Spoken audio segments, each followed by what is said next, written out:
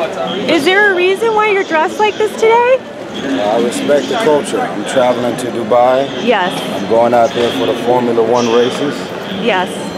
Ludacris is going to be there, Kevin Hart, Oh, really? Future. There's a lot of us out there performing and hanging out.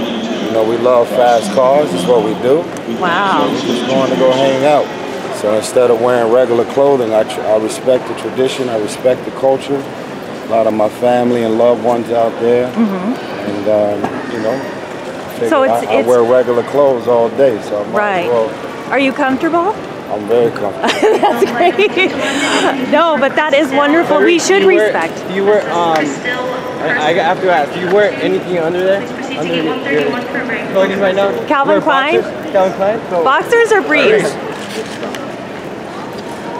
Tyrese, thank you for enlightening us though on this. You gotta respect listen, if somebody says to you, in my house we don't wear shoes, you have a tradition to stick to. You take the shoes off. Exactly. Right? So there's a lot of different issues around cultures and religions and a lot of stuff. But if you go into someone's home, you respect their culture, put on their local traditional wear, and that's it. If you got a problem with something, you don't go to somebody's house. Wonderful. Tyrese, happy holidays, huh?